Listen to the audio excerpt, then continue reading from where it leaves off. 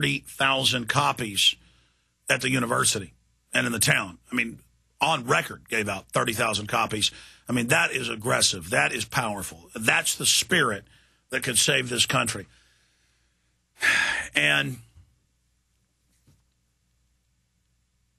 everything we've talked about, everything we've exposed in hindsight has been proven right. And we are real.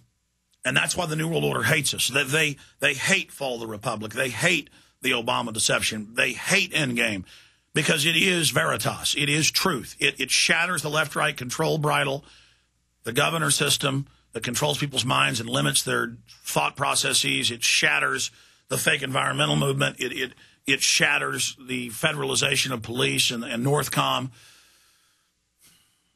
And I just wish I could somehow sit down and talk to every American and reach out to them. They've been brought up in tyranny incrementally. They psychologically are too afraid to admit the full magnitude of it. It's hard for me to admit it to myself consciously. That's why a lot of times I wake up almost every night at like 3:30 in the morning now, just laying there in the bed going, my God, this is so real. This is so big. This is so evil. And I am not perfect. I don't have all the answers. I get angry. I get primitive. I get very aggressive. And I try to govern it. It's almost like I want to stop jogging every morning because it just gets me more and more angry and more aggressive, the testosterone. Because as a natural man, a red-blooded man, when people are doing these type of bad things, I mean, it just creates not even rage or anger, just more than fury, just like mechanized will to grapple with these people. And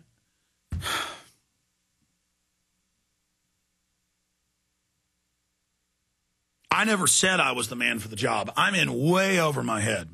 But so are you. We are all in over our head up against an elite who studied how humans operate and are using psychology, sociology, anthropology, marketing, drugging the population, both overtly and covertly. And it's so real and it's so big. And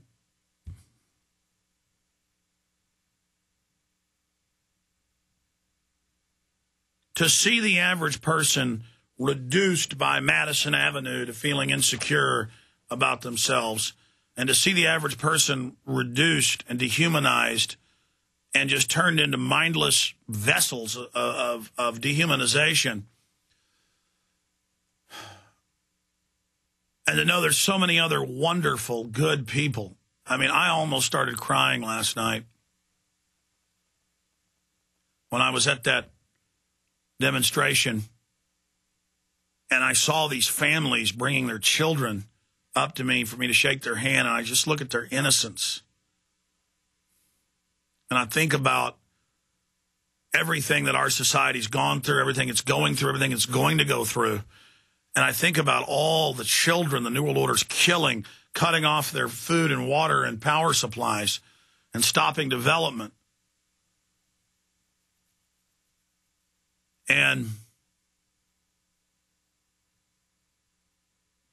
it blasts me. I am like blasted by like the winds of tyranny, and it's really made me stronger in a way. As so much of my worldliness that we all have in the system has been just peeled away and torn back, but I'm still this primitive, weak creature. But at the same time, I have all these human attributes, all the good things that are in humanity. That paradox.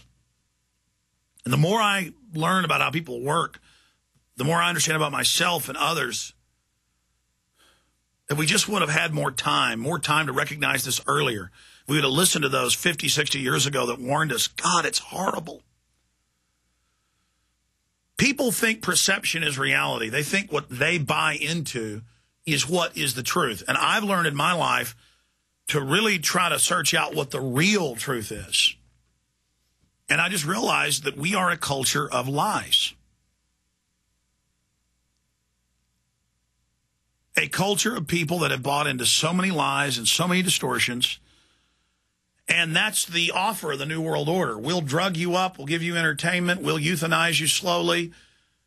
You know, it's the comfortable, easy way to go versus trying to be an individual in this high-tech grid and trying to figure it out, something I do around the clock. I dream about this stuff. I wake up thinking about it. I constantly have epiphanies and incredibly advanced understandings.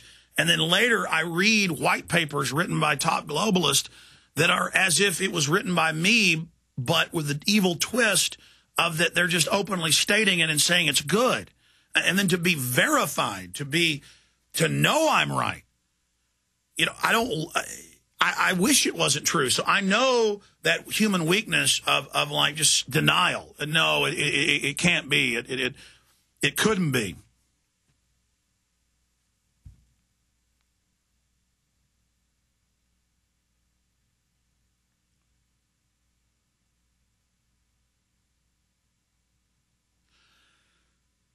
The New World Order is here to devolve and to rip apart and to trample and to stampede humanity. It is a panopticon system to turn the world into a control freak, sadistic, psychopathic paradise. A paradise of evil, a paradise of blood and torture and pain and humiliation. In fact, guys, Google for me, search engine for me, 1984 and the term trampling and being trampled on. I want that full O'Brien quote when he finally breaks Winston, and that's their religion. And he leans over Winston when Winston now believes 2 + 2 = 5. Because freedom is the ability to say 2 + 2 = 4. That really is freedom. And he leans over and he says, now you see, Winston, we are the priest of power, always pressing on the nerve of power. You know, you look at my body, the torturer says, the inner party member, as he leans over Winston, the little newspaper propagandist from the Ministry of Truth. And he says, you look at the lines in my face and the blood vessels in my eyes and how I look like the life is going out of me. But that's the vigor of the overall species, the psychopathic uber species that's going to just tear down humanity, stomp on humanity, annihilate humanity, just driving over it, stomping on the human face forever. And Orwell had been a secret policeman in India. He'd fought for the communists, found out that was all rigged. He'd been a top propagandist at BBC during the war. And I've read just so many of his essays and letters where he was talking about this is the real world. This is what they're building. But Huxley came along before he died and gave that Berkeley speech and admitted it's all real. The UN plans to drug you, dumb you down. My brother, runs a lot of it at UNESCO. Julian Huxley. And Orwell had it wrong.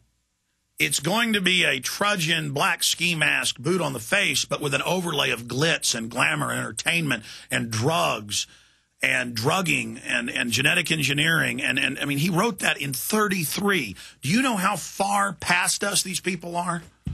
1933. I can't read Brave New World or Brave New World Revisited, which is a nonfiction.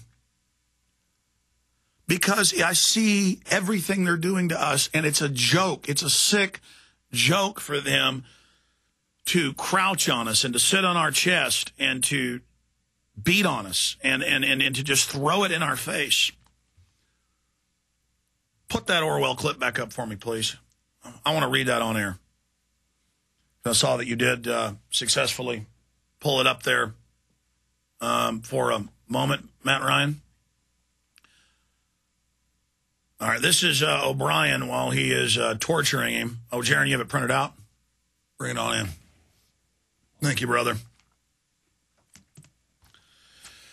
This is O'Brien when he's finally broken Winston. And Winston loves Big Brother and is ready to be killed. They want you to thank them. They want you to love torture. They want you to love dehumanization, think that's good. All the movies and video games with the violence and where the evil guys are vaunted and supported? Exactly. By making him suffer, obedience is not enough. Unless he is suffering, how can you be sure that he is obeying your will and not his own? Power is in inflicting pain and humiliation.